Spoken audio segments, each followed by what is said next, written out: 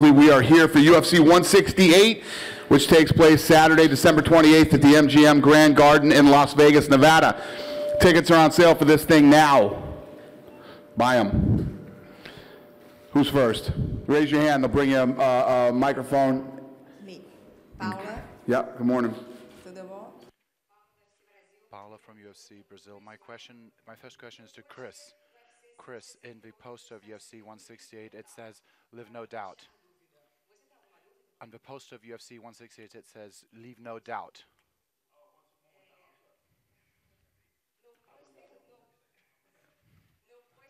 In the UFC 168 poster, it says to leave no doubts. Do you have any doubts?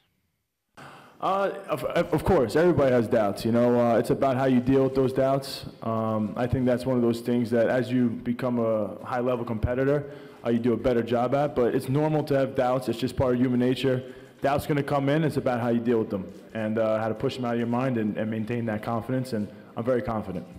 E para o Anderson Silva, qual foi a primeira? And Anderson, what was the first thing that crossed your mind when Chris Weidman was announced as a new champion of the UFC? That question again? That question again?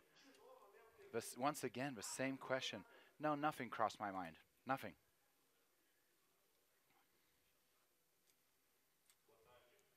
Good afternoon. Here. My question's to Dana.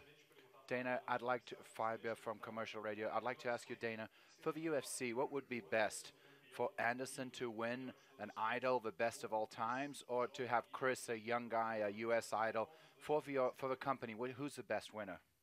Fight that we have, people ask, what would be better? Would it be better if Junior Dos Santos doesn't beat Kane this next fight, or Anderson? Whatever happens, happens. This is reality. This is, you know, these two guys are going to go in there. One of the greatest of all time, broke every record in UFC history, has been doing amazing things since he came into the UFC, and this young guy who comes out of nowhere, but who many fighters picked to win this fight. Before the fight, whoever wins, wins. It doesn't matter, you know, it's not like if this guy wins, it'll be great for the UFC. If that guy wins, it'll be great. It is what it is. We put together a competition between the best fighters in the world. They train, and they go in, and they fight one-on-one, and whoever wins, wins. Para o Anderson. Aqui, Anderson. For Anderson. Anderson. This is the last title bout. If you lose, what will be your targets in the UFC? Well, this is not my last fight. Even if I lose, I will continue fighting in my weight class, and I'm not going to change my weight class until I get the title back. I want to close the 9 fights I have with the belt.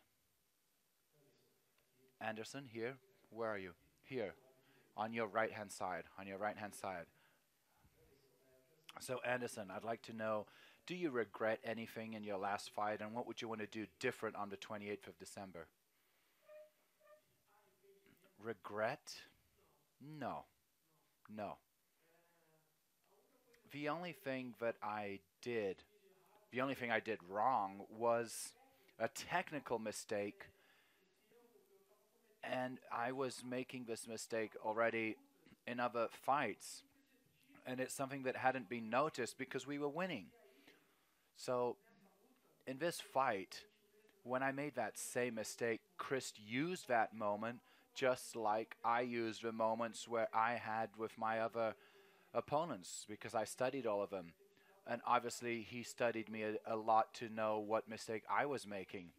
So that's what I'm going to change. Regarding the rest, I have no regret whatsoever. There's nothing I regret. So I have another question to Chris, please. Chris, I'd like to know the fact that Anderson is known as one of the biggest, or probably the biggest fighter in this weight class. Is that a burden, or do you just try to ignore that during your camp? It's a burden that I wanted to take on. He's the guy that I wanted to fight since I got into the sport 4 years ago. And then I finally got the opportunity to fight him, and I won, and he's the guy I want to fight again. So it's not a burden. It's just one of those things. I want the toughest challenges out there. I want the guys who people don't think anybody could beat.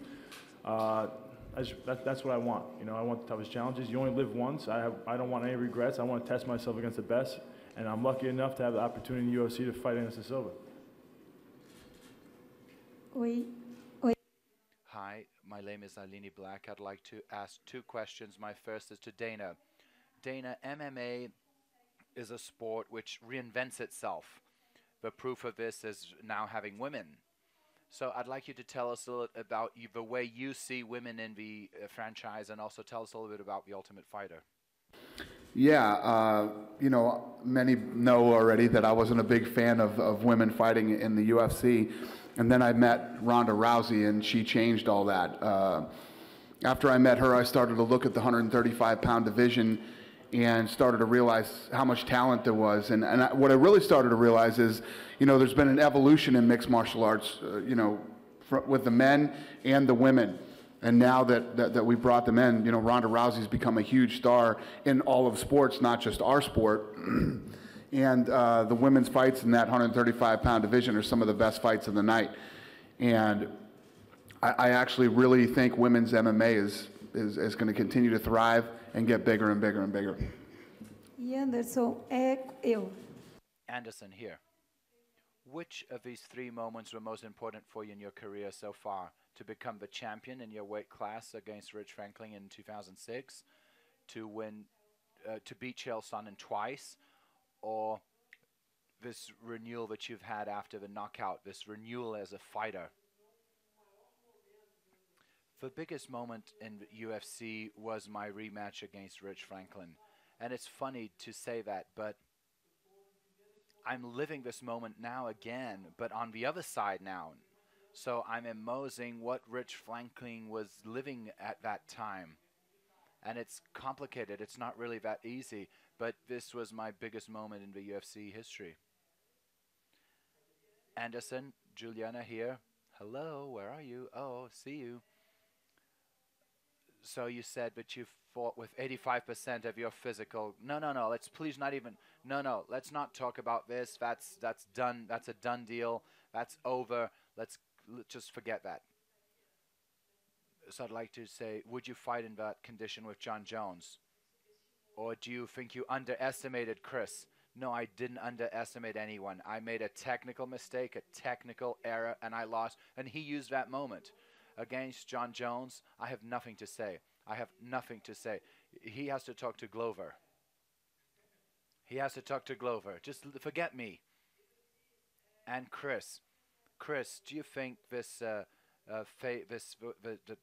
he's just a loser's excuse?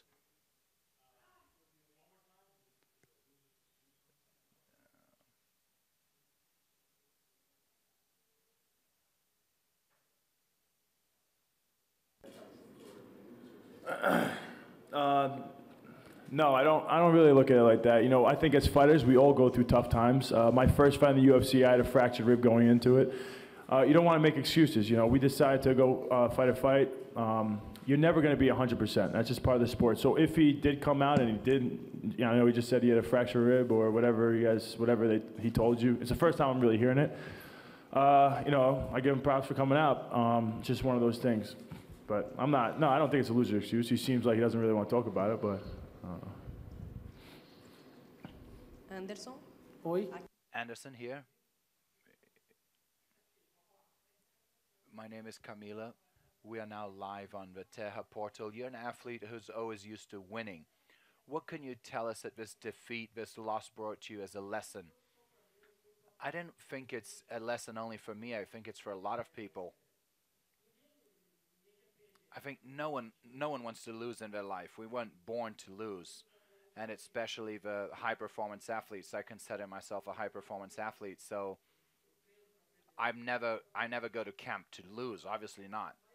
But it wasn't the first time I lost in my life. I lost at other moments also, and others in which I couldn't lose for other reasons. So I saw this with a little bit more ease. But yes, obviously I didn't want to lose. But I was able to pass this in an easier manner. My mind's okay. I'm at ease. And that's it. And now Chris, you said that your camp, you were watching cartoons with your daughter to then go to practice. And what he said that. And how has your family participated now in your camp, now that you've grown, you've become world famous? Well, I'm not in camp yet, so I'll let you know when I get in the camp. But they're just extremely supportive. My family's extremely supportive. I still got to do the stuff at home. I still got to be a dad. So, I've been during last camp, I was letting my wife sleep a little extra. I'd wake up early, take care of the kids, give them breakfast, watch some cartoons with my daughter and my son. But it's just part of life. We're fighters. We have a job to do, but we still have to take care of our business. I'm just trying to get away from not doing as many dishes as I used to do. I think it's in my contract. No more housework. Dana just told me that, so I'm good to go. No dishes, no taking out the garbage, no vacuuming. Life is good. Hey, Anderson. Anderson here, please. Good afternoon. Lucas from Super Luta's website. You've told us sometimes during these press conferences about the mistake of your parallel feet, that you kept your feet parallel, and that was a big mistake that you had to work on. Would you tell now that working with your team, this was the only error you made, or is there anything else that the new Anderson will be working in your camp? There are a lot of things that we always work on.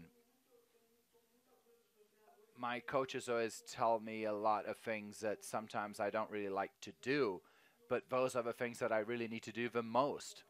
And that sometimes I avoid and going and doing fighting jiu-jitsu, wearing gi, and they always they tell me, you're not a jiu-jitsu fighter, you're not going to fight jiu-jitsu, you're going to fight MMA.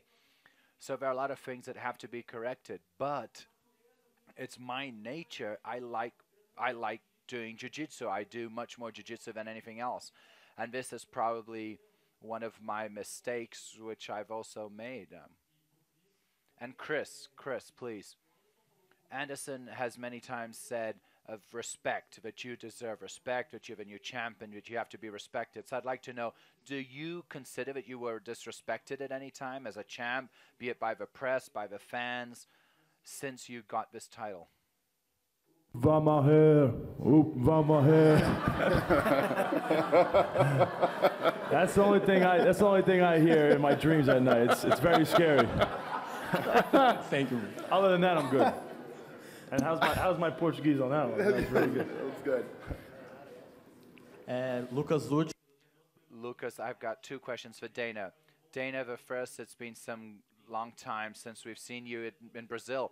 Will you be here in Barueri next week and the next month? And the second question is, we've seen Anderson lose the belt. Ben Henderson lost. John Jones nearly lost the belt. What impact do you think it has for the UFC for JSP losing? For who losing? GSP. GSP losing. Hendricks? Impact can the loss of GSP makes to the UFC? Yeah, I mean, it's part of the sport. I mean, you've got these guys who have been, if you look at the top 3 pound-for-pound kings for a while now, you got Anderson Silva, John Jones, and GSP. These guys are human beings. Things happen, and anything is possible. It's what builds legacies. It's what makes fights exciting, and what makes us all want to get together and watch Anderson Silva, Chris Weidman 2, or Johnny Hendricks versus George St. Pierre. It's part of the sport. There's these guys who come in and blaze a trail and create these huge legacies, and watching them defend their title and do their thing is part of the fun of it.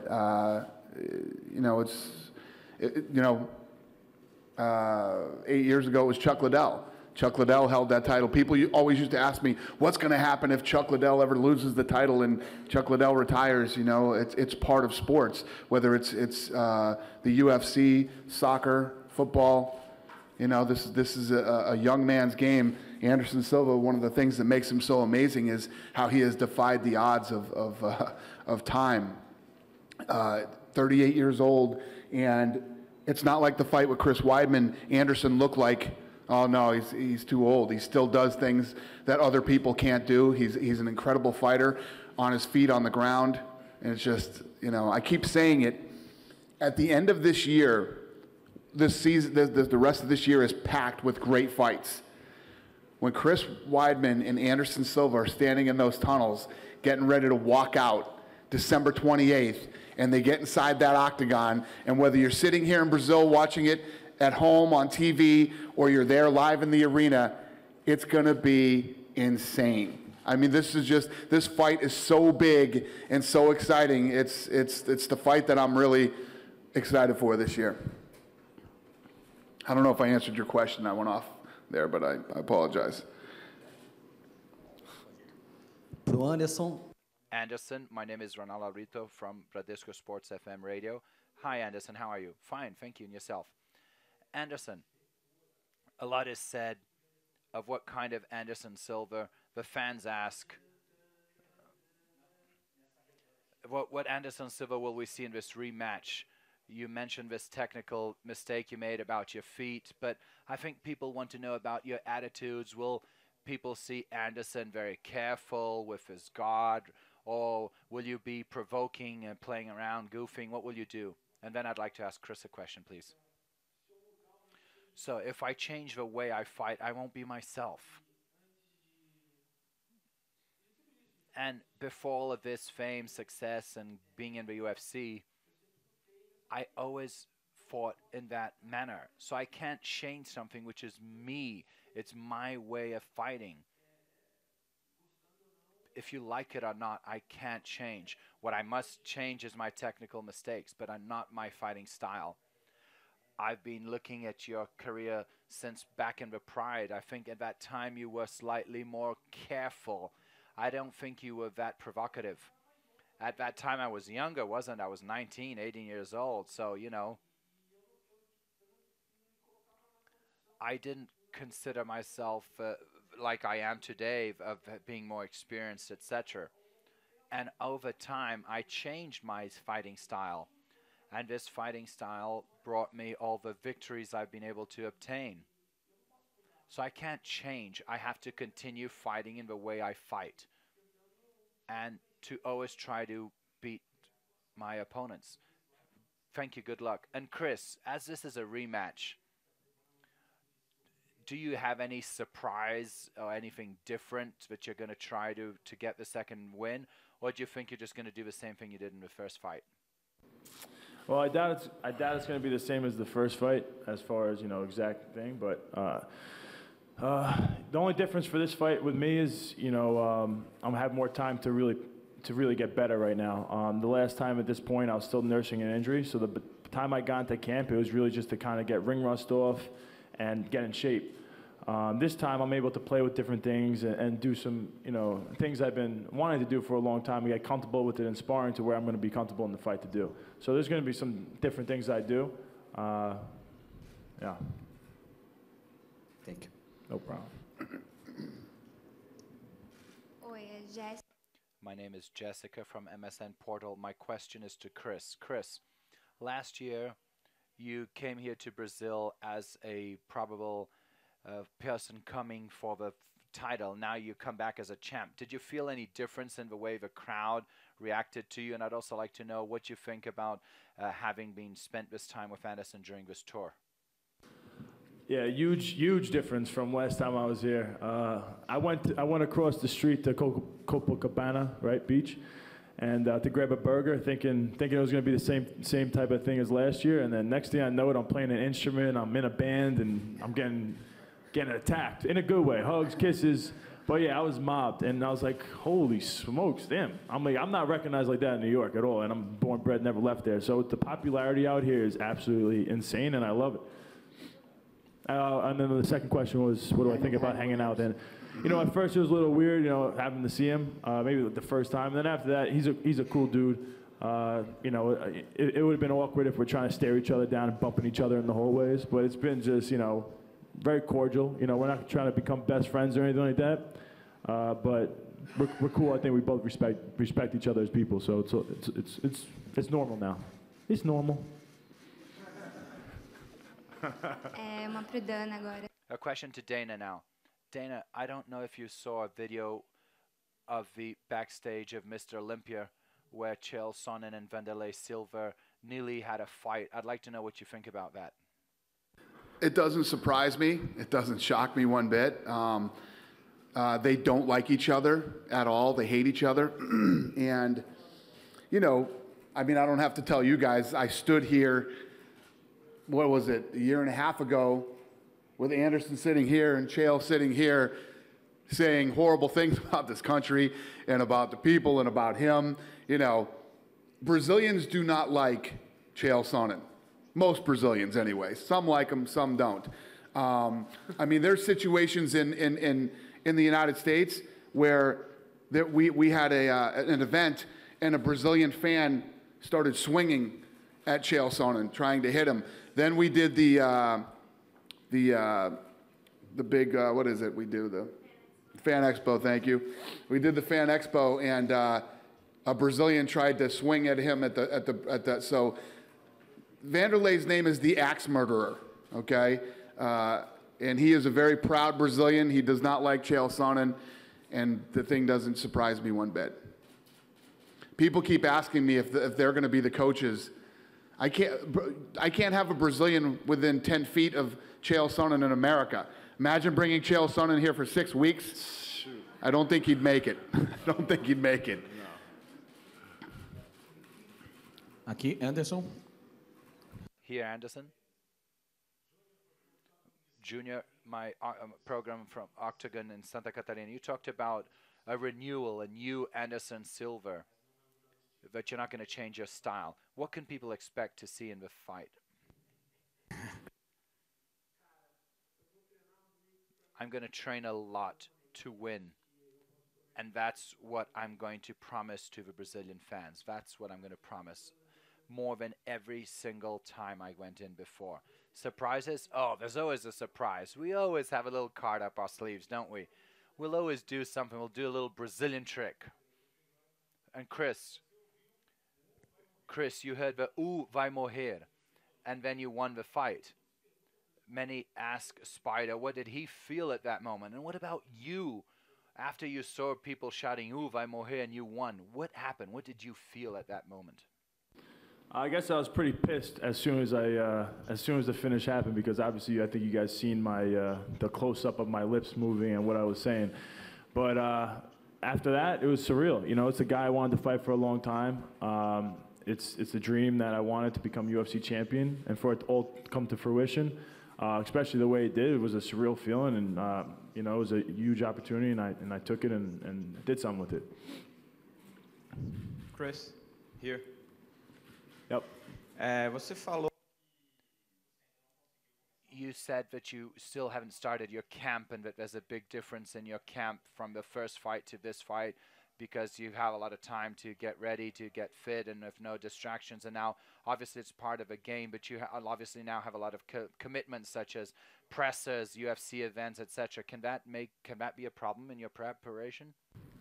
Yeah, you know, it makes it tough, but you know, after we're done with this, I'm pretty set on just working. You know, and right before we started this world tour, that's what I was doing. I was working. I haven't taken time out of the gym. I've been just getting better in every area of the game, and you know, I didn't become champion just to give this belt up. You know, to give this up. I'm here to stay for a long time. I'm here to begin my legacy, and that's where my head is at. And as far as once I get in my camp, it's going to be the same type of camp I had last time. Anderson, aqui na Suíça. Anderson, here on your left. I'd like to know, have you already practiced, or have you been practicing the dehydration process? I have time to make weight. Naturally, I weigh 105 kilos, so I have to go back down to 84. So I have to have that time. So I have proper nutrition. I have a lot of time to make weight. When I get to the fights, I always get there 4 or 5 kilos above at the most, and I can lose that weight very easily. I don't wait to lose weight on the last minute. So I really do believe that my team does everything in the best way. I've never had a problem in making weight. I think the biggest problem is for athletes to accept fights in the last minute and wait to cut weight in the last minute. No one can do that. There's no way you can recover your weight from one day to the next. That makes it very difficult. Dana, I have a question for you, Dana. Do you think these athletes need like a medical follow-up to be able to make weight? Do you consider it dangerous to cut weight excessively? I do. Cutting weight is a part of this business. It's a part of combat sports, whether it's wrestling or boxing or mixed martial arts. And I agree 100% with what Anderson said. You know, where you see the dangerous situations are guys who take last-minute fights and have to lose a ton of weight. It's never good. You know, in the UFC, these guys have plenty of time. They know when they have to when they have to fight. They know what the time they have. They diet. They do the proper nutrition to get down the right way, and then as they get closer to what they do, they cut a few pounds. That's the healthy, normal way to do it. I don't think that the cutting weight process is ever going to be perfect, but I said it today in an interview I did with a gentleman earlier. I don't care what level you fight on, no fight is worth dying over. You know, these guys who take diuretics and take all these different things to cut weight, it's crazy. If you can't make the weight, don't take the fight. There's going to be plenty of fights out there.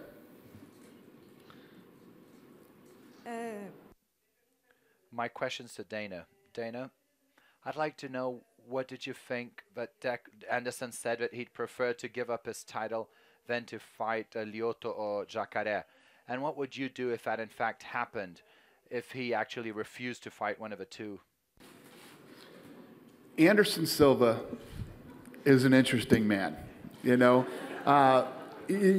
The things he says, these are people, when you get to know Anderson cares about the guys that he trains with and everything else, but don't ever kid yourself on the type of competitor that he is. He isn't where he is today because he's not a competitor.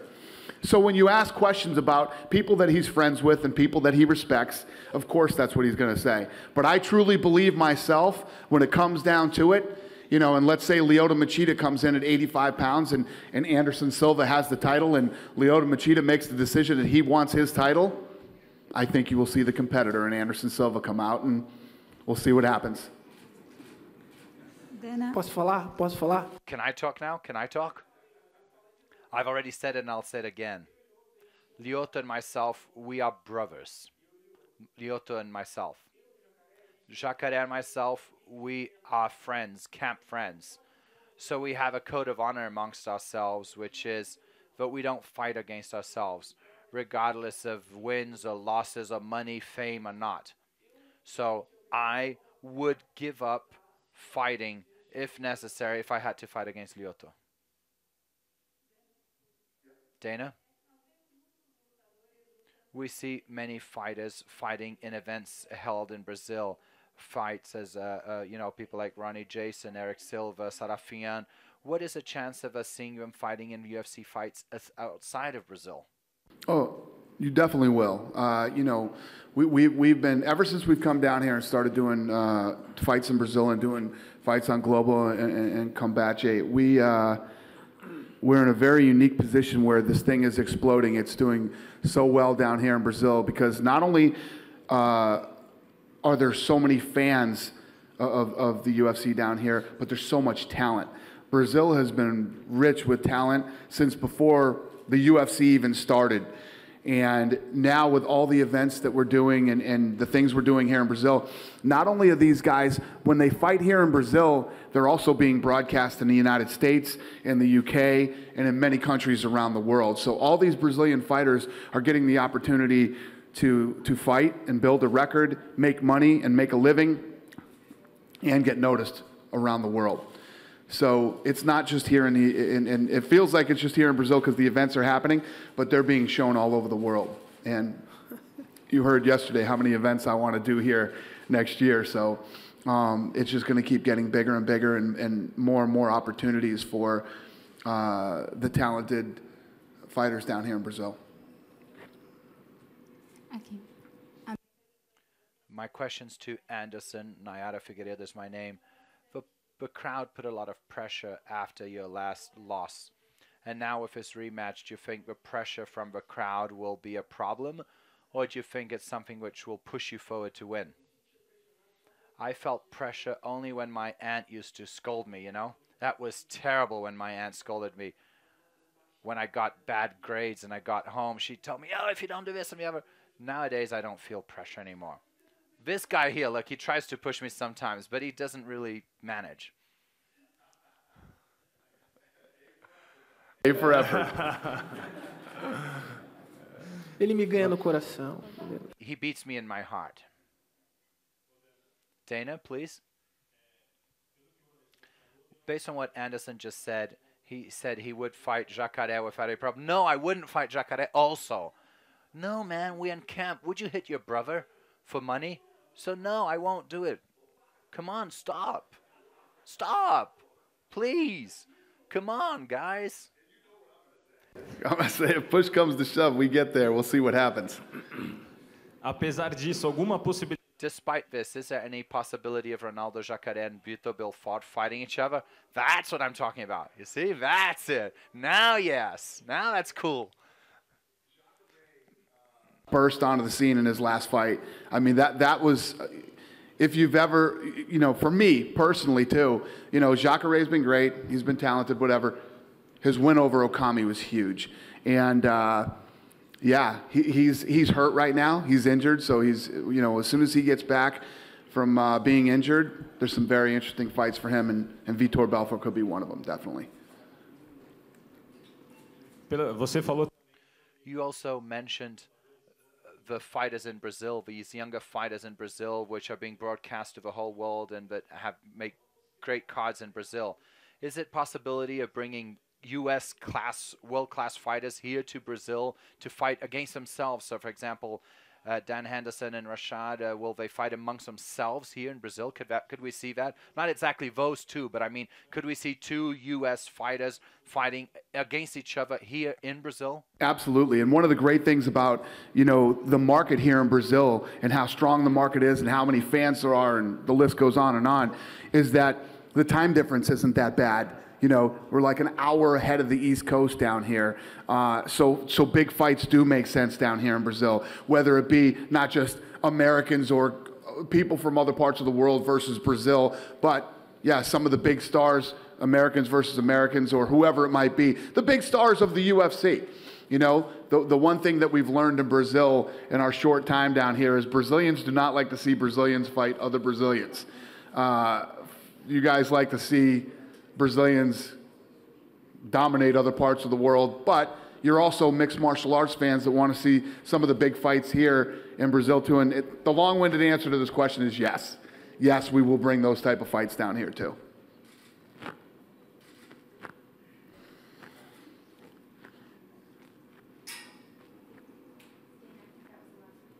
That was it? Last question? Última pergunta. Everybody good? Yeah? Okay. First of all, I want to thank you all for coming out today and participating. Really appreciate it. And we're going to get some of this stuff out of here, and I'll square these guys off for some photo ops, okay? Thank you very much. We appreciate you.